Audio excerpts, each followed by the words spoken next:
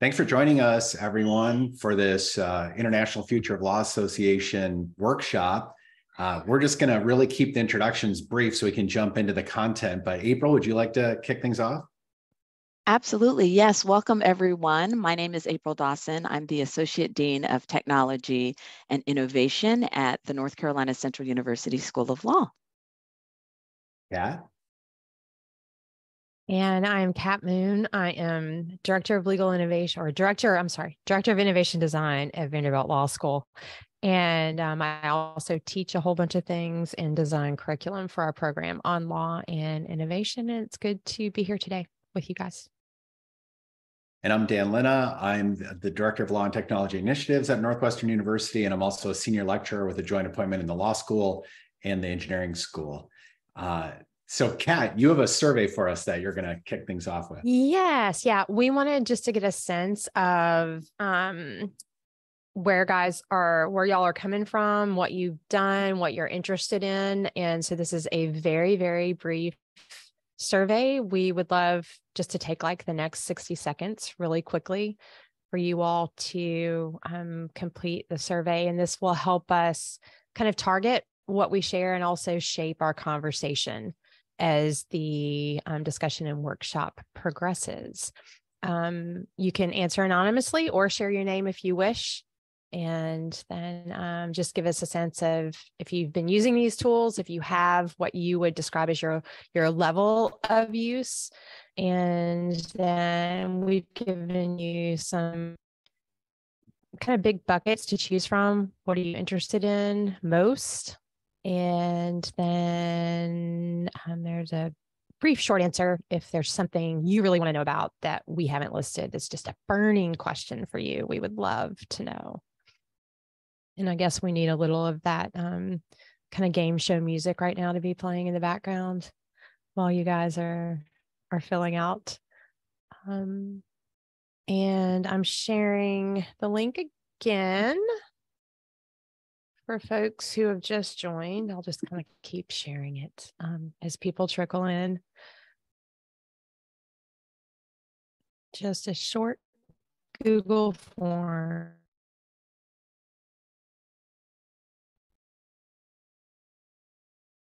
And we see the response number growing. Ooh, beautiful pie charts being created.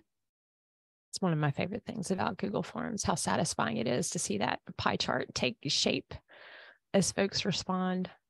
And I'm going to keep talking because we don't have that game show music to play in the background.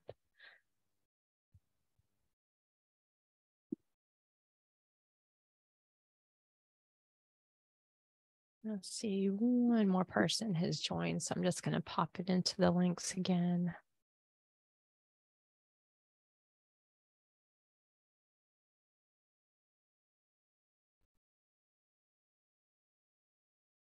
Yeah, Scott, that's a great point. Some AI generated rights-free music. Yes. I need to get on that. We need to be more organized next time. And we will credit you, Scott, for the idea.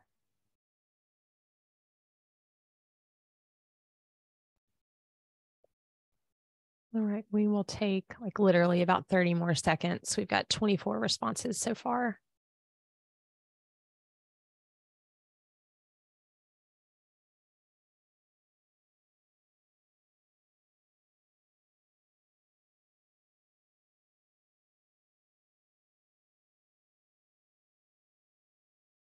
All right, we've got 26 responses.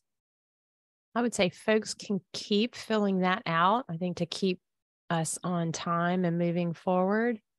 Dan, do you want to kick off? Sure. Let me share my screen. Okay, so one of the challenges with doing a workshop like this is everyone is at kind of different spots. Some people have used this a lot. Maybe some people haven't even experimented with it yet, but we hope you've signed up for an account, and we're going to do some hands-on exercises in ChatGPT. We have a document with some prompts in it and just an outline and a couple of other links, but we're going to walk through them in just a second. I'm going to first just take about 3 minutes to really briefly talk about, well, what is ChatGPT? So it's a large language model optimized for dialogue. And these LLMs are trained on massive sets of text. And the whole idea is to create a probability distribution for sequences of words.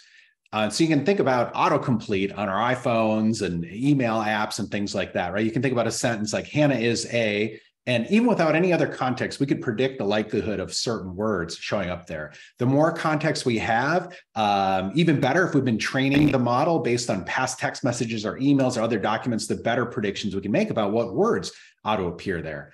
And so that's really how these systems work. But there are also some important additions to this. So the original ChatGPT was based on a GPT 3.5 series language model, but they're also using OpenAI as reinforcement learning from human feedback. So it's not just a large language model. There's a lot of reinforcement learning from human feedback that's being used to steer these systems and other systems that are really a part of this ChatGPT application.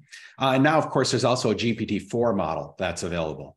So these systems can generate text in response to a prompt, revise writing, summarize text, generate ideas, answer questions in convincing language, might not always be right, maintain a conversation, and then write and debug code.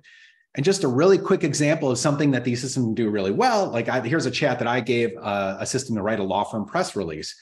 No surprise, it does great at this because it's seen millions of press releases. So this is an example of a task it can do really well. And in fact, there's some areas of law where there's a lot of legal content on the internet, and ChatGPT in its raw form can do pretty well, providing legal analysis, answers to legal questions, and so on. But we know about this hallucinations problem, that it'll sometimes write plausible sounding but incorrect or nonsensical answers. And a lot of us in the legal space have seen where it's just made up case names and things like that. And so that causes a lot of concern. But the solution is that we need to give the facts to ChatGPT and these large language models. So if we have an existing contract, a court opinion, a deposition transcript, a collection of documents, and then we ask the tool to do something with that information for us, we're going to get a lot better results. So there's a variety of use cases thinking about that, summarizing different text, laws, court opinions, contracts, other documents, analyzing and revising contracts, drafting things like contracts, complaints, answers, briefs, analyzing those documents, improving the writing in those documents, generating deposition questions, creating press releases and other communications, doing legal research. And then one of the things I'm really excited about is if we know the rules structure for something, the legal rules that need to be provided to someone, how could we use these tools to wrap around a really useful dialogue for these chatbots? Another thing I'm going to mention is the prompt engineering that's required to get good answers from these systems. And I think a lot of people don't realize that if you put in the same question twice, you're almost certainly not going to get the same answer, particularly if there's any complexity to it. So the way you ask the question, the information you provide makes a big difference on what you receive from the system. All right, so I dropped a link to this document right here. And so what I'm going to do is I'm going to take a prompt here. So I've been doing some work with the chatbot here in Chicago called Rentervention. One of the things we've been looking into in our innovation lab at Northwestern is how could we create tools that can help individuals solve specific legal problems, but also how can we create tools that can help upskill and make more efficient and effective the attorneys and paralegals and others who work for Lawyers Committee for Better Housing. So I have a prompt here that I'm going to give to ChatGPT, and I'm going to get it to the GPT-4 version. Now, this is very detailed, and I've used some legal knowledge here. I know what inputs I really need to be able to get a good answer. What inputs, what answer, what information I'd need to really analyze a fact pattern. But I'm asking the system here to draft a legal memo in IRAC format, and I've also told it to include citations to a relevant ordinance, Illinois statutes, and Illinois case law. So I'd welcome you to do the same. Open a browser window with ChatGPT in it. Now I've got ChatGPT Plus, so I'm going to use the version 4 version of this. It's a little bit slower actually than some of the prior versions, but usually you'll get a little bit better answer by doing that. So I just pasted that whole prompt in, and let's see how it does drafting a legal memo. So it's seen legal memos before. It's not confused about this idea to draft it in IRAC format. It's able to do that. Then it starts citing some of the relevant law, including specific titles and chapters. And when I checked this earlier, it was getting it right. It was picking the right Chicago residential landlord and tenant ordinance sections, and also the right sections right statutes under Illinois law. Okay, now this is a case that I haven't seen it cite before. I've seen a couple of different cases that it cited before, and both times they were cases that you might cite in a memo like this. And so it's going through the analysis. It's saying the landlord claimed it was beyond wear and tear. Tenant disagrees. Citing the sections of the RLTO.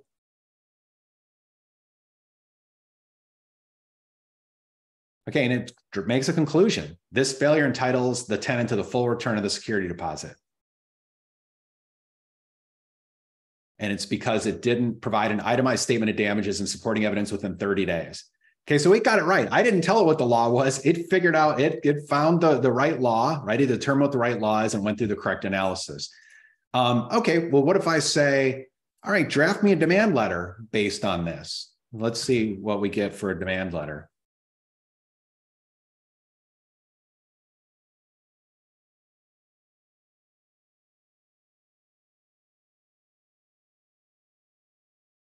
And sometimes it's pasted in actually the Terry tenant information at the top as well, but at least the name part.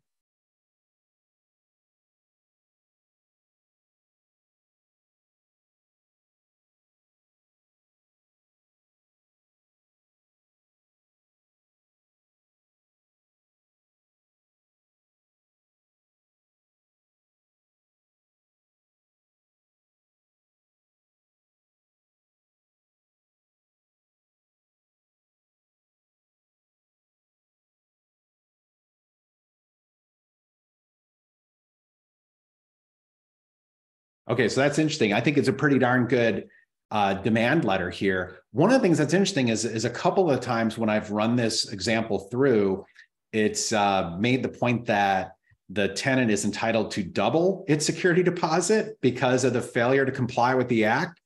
And so let's say you have to now file a complaint, and let's see, maybe it'll make the request here. But once it gets going down this pathway, it's probably unlikely it's going to pick up on that.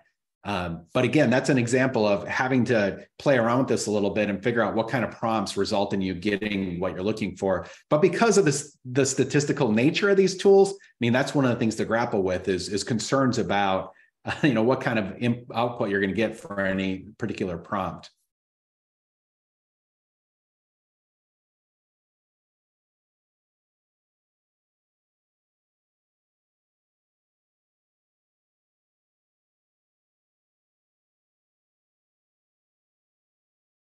And like I mentioned before, the version 4, GPT-4, is a little bit slower if you're doing it in your screen and you're using 3.5 version, which is the free version. It definitely is a little bit faster. But I mean, to me, this looks like pretty good work product, and it's hitting on the right points. And of course, a lot of this is information that I provided, but then it's also like in the IRAC analysis, the legal memo, it did some of the analysis. It figured out the days, the notice period, and that the estimate hadn't been provided within the notice period. Okay, so it didn't make a demand for double the amount of the security deposit this time, right? So just an example. And then the last thing I'm going to show is, can it actually draft an opinion in order? Could it be a tool for the judge to help create a first draft of the opinion and judgment? And I've got differing results each time what types of cases it cites, for example, at each step of this.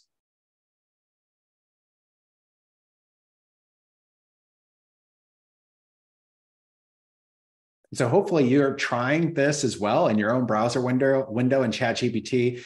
And the fact, right, that it can keep track of these facts as you walk through it, is another really useful way to start giving the system some information, right? And what some people have found is even breaking it down even further, like giving it a pattern of facts and saying, what are the legal issues here, right? And then you get a result. And then you say like, okay, legal issue 1, what's the legal analysis on legal issue 1? The more that you can kind of break it down and get the system, steer the system going down a particular path that you want it to go down, the better results that you're going to get. Okay, and again, I haven't seen this particular case cited before, but every case, it's cited a couple of other cases before, and they were on-point cases. Probably not surprising because there are lots of websites here from Illinois Legal Aid Online, Lawyers Committee on Better Housing, court websites, legal aid websites, where they have information, this sort of information. And given the way OpenAI developed this tool, you'd think it would have picked up on some of that information and be able to cite it in a memo like this, in an opinion and judgment like this. So that's an example that I wanted to show. And, I think it's pretty interesting. It has pretty interesting implications for what we're doing in law school, what we're asking students to do in terms of drafting legal memos, complaints, but also very practical applications for individuals to improve access to justice, but also thinking from on the court side, right? And I've been talking to more and more judges about how they're going to use tools like this in the cases that they hear. Okay. So with that, I'm going to turn things over to April. Great. Thank you, Dan. All right. So I'm going to talk about how I am planning on using ChatGPT in my legal writing class, one of my upper level legal writing classes. And I'm going to share my screen in just a minute. But first, I was looking at the poll that Kat created, and she put in the chat the results. And at least more than a quarter of the folks here, not surprisingly, are interested in how ChatGPT is going to impact law school curriculum, how it's going to impact our pedagogy. Our students will be using it, whether we like it or not. As Dan has illustrated, lawyers and judges will be using it. So we have to make sure that we introduce it in some way, shape, or form for our students within the legal education space.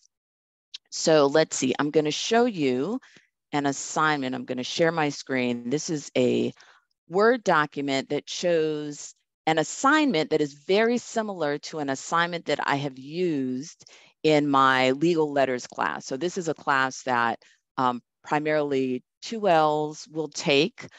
So it's not like first year legal writing. It's not a class that focuses on, it's not like a seminar class. It is a class designed to help students understand how to communicate these complex issues to clients or potential clients. I'm not going to read all of this, but I just want to give you a sense of what this question speaks to. So this is a class where we focus on representing tech startups. And so the client, Jane Doe, they're starting a tech startup. They're concerned about their employees and how they can make sure that they protect themselves when it comes to employment restrictive covenants. So I've provided my students with, some facts about this particular client, what she's concerned about. And this is the assignment that I would give my students. The assignment that I gave my students last semester did not have these additional instructions. And so this is what I am adding to the instructions for my students. So the first thing is I want them to use ChatGPT to generate that first draft. I think that's what lawyers are going to do, how lawyers are going to utilize ChatGPT. Our students may very well utilize ChatGPT in this way during their summer jobs. So I want them to become familiar with the application so they understand the limitations and how they can use it ethically.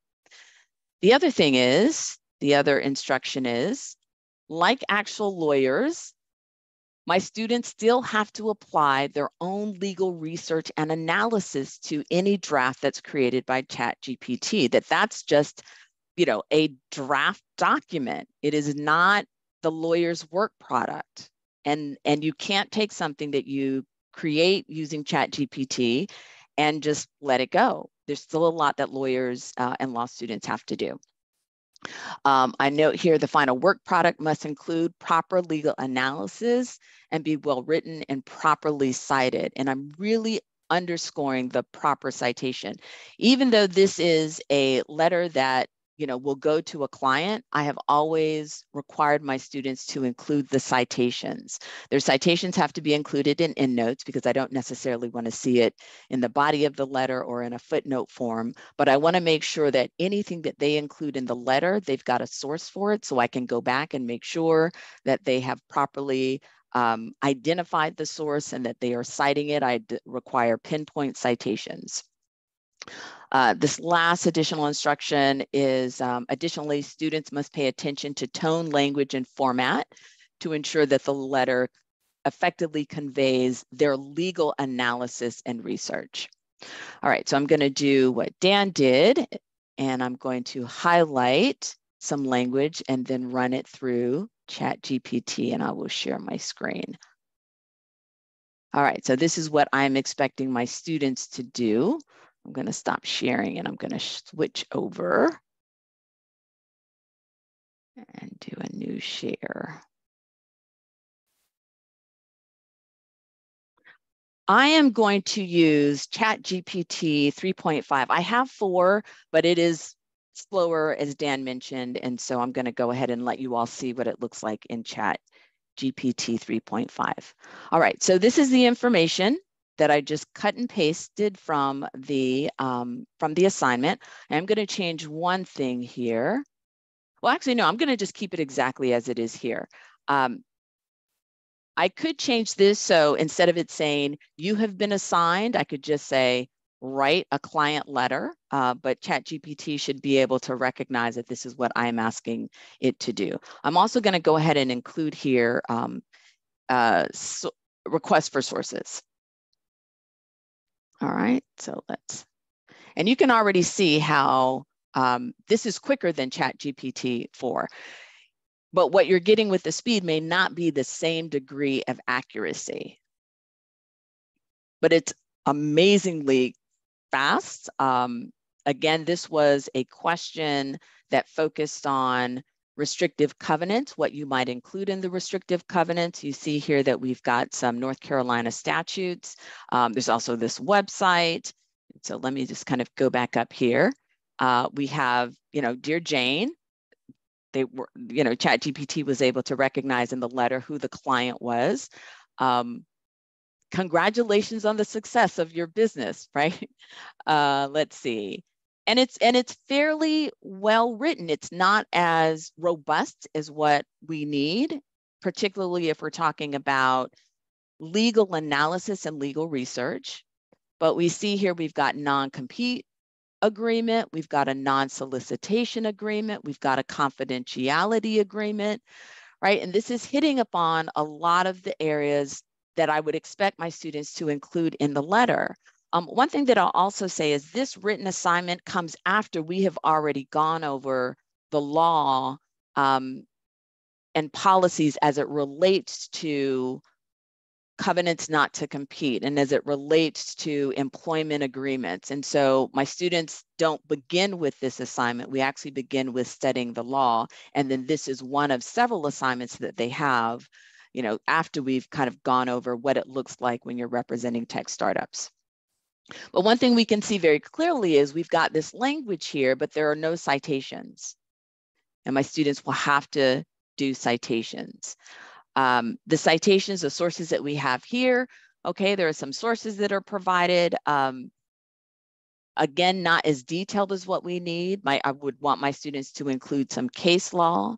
And so even though ChatGPT provides them with a framework and provides them with, some, very helpful information and a relatively good organized letter, it doesn't go far enough, of course.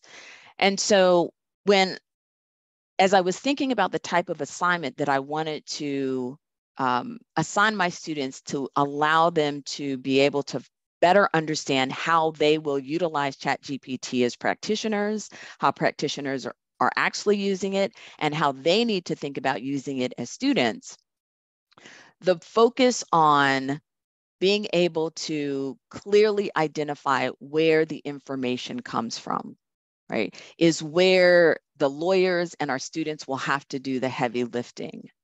So my rubric has changed quite a bit, right? My rubric focused a lot on, not surprisingly, the sources, of course, but the writing, the organization, the transitions, just really good, solid writing, being able to communicate effectively.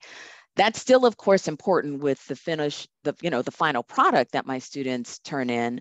But what I'm placing more emphasis on in the rubric and in their grade is how they take this document and go back through and figure out, okay, we've got this general information here. What more does it need? What are my citations? Have I really tied in the facts that I've been provided? And have I elevated this from just a simple ChatGPT document to something that a lawyer would actually give to a client? As ChatGPT becomes more sophisticated, and ChatGPT-4, I've run this through ChatGPT-4, and the response from that iteration is more sophisticated than this. It still doesn't get you exactly where you need to go. But as the technology becomes more and more sophisticated, we're going to have to continue to evolve the assignments that we give to our students. I'm going to stop sharing now and just say a couple of other things that I've been thinking about. These discussions that we're having in law schools, they're having at the elementary school level, high school level, college level, of course, and our students are coming in, will be coming in with a level of understanding of how to use these tools, which means, one, that we as law professors and educators, legal educators and administrators, we have to make sure that we have a good understanding as well. And as we're thinking about assignments, we've got to think about what is it that lawyers are actually doing in, the actual practice of law, and infusing that type of work in legal education much more. I do think that that pairs very well with the next gen bar. We know that this is something that we're going to have to think about as we kind of restructure in some ways our the way in which we instruct our students so that they have more skills components within their classrooms. And this is something that, we just have to tack on top of that as well. And so I'm going to go ahead and end it there, turn it over to Kat, and looking forward to hearing what other folks have to say. Thank you, April, and thank you, Dan. And I want to get to kind of discussion and Q&A and interactivity as soon as possible. So I'm going to make a few points, but I want to keep it brief and really just build on what Dan and April both just shared. So they both use ChatGPT. Essentially, how we think lawyers are starting to, if not are already using it to create first drafts, gather information, get started, provide something that you then can tweak and improve and perfect. Obviously, the efficiency gains are clear. And we certainly can jump into a conversation about accuracy and issues that we need to be aware of as attorneys. But the bottom line is using this tool is no different than using any other tool. We still have a professional obligation to check our work, right? And so the question is, how do we design use cases that do help us become more efficient? I want to emphasize something that April just said, re-emphasize, hammer home, that this is truly an opportunity for us to train our students on these tools in ways that are going to serve them well immediately upon entering the profession. And I think it's incumbent upon us as legal educators now more so than ever to understand how the profession is using these tools, what they're doing with them, what tools exist. And so I offered just to share a few thoughts about a recent experience I've had jumping into CaseTech's new tool, CoCounsel. And as I'm sharing my screen, I'm going to offer some context for this. My goal with this is not to give you a deep dive into CoCounsel. I cannot, and I think everyone should be seeing my screen now. It is, you have to request a one-on-one, tour of the tool. You can't record it while you're in the Zoom looking at it. They're still keeping a lot of things under wraps, but I wanted to point out a couple of things just so we understand that we are preparing students. I'm going to scroll up. We're preparing students. This is just the co-counsel page on the Casetext website. This platform is built using GPT-4, and it combines the data that Casetext already has, the legal data. So it's a really interesting combination of data that GPT-4 on its own does not have. I also want to make the point, because this was mentioned in the chat, that there are privacy issues, right? We're getting ready to do a boot camp for our students at Vanderbilt on using these tools as summer associates. And the first point we want to make is you cannot put confidential client data into these tools, right? Because they are open, they're public. And interestingly about co-counsel, it operates primarily in safe mode. You have to make an effort actually to use it in a way that would share any information you put into it back out with the GPT-4 platform. So it is not connected in a public way. It is designed to keep, for instance, a user's data siloed within the larger databases that you have access to through the tool. So I'm just going to scroll through the current skills that this product has, and I will tell you that I test drove it primarily as a practicing attorney. So I spent almost 20 years practicing before I started teaching. And as they are going through these skills, I saw an immediate and incredible use to gain a lot of efficiency in the work I used to do as a transactional attorney. It was incredibly clear to me. I also don't spend a lot of time doing practice-oriented things. And so there may already be other tools that do some of these things quite well. So I'm not here to champion that co-counsel is truly breaking the mold, but I was genuinely floored by some of the things it does. Obviously, reviewing documents, it had an incredible ability to go right to and answer questions and do so in a way that took you right to the document, gave you an explanation, and let you look at the document exactly where the issue that you had a question about arose. Preparing for a deposition, you could feed in all the documents in a case and any other material that you were interested in the platform consuming, and then it could completely prepare you for that deposition. Searching a database, that maybe is one of actually the least interesting, but still a very powerful point. Writing a legal research memo, they are careful to say that it will not write your appellate brief for you, but it definitely, as we've been talking about, will give you a fantastic starting point to get going by identifying source material, identifying issues, and just giving you a place to start that is not the blank page. Summarizing, this was pretty incredible. I can't remember the exact ratio, but I think somewhere for every 5 pages of content, it would give you a 3-paragraph summary, and you could ask for more or less detail in the summary. That was pretty amazing. Extracting contract data and then contract policy compliance. I did a lot of contract work as a practicing attorney, and I saw instantly how this would have saved me an incredible amount of time. The contract policy compliance example for specifically, you could search for compliance with a specific policy. It would give you a yes or no answer, and then you could click in to get an explanation of the yes or no answer, and then go directly to the contract that was relevant to the compliance and whether it was yes or no. So it gave you it instantly enabled you to check the platform's work.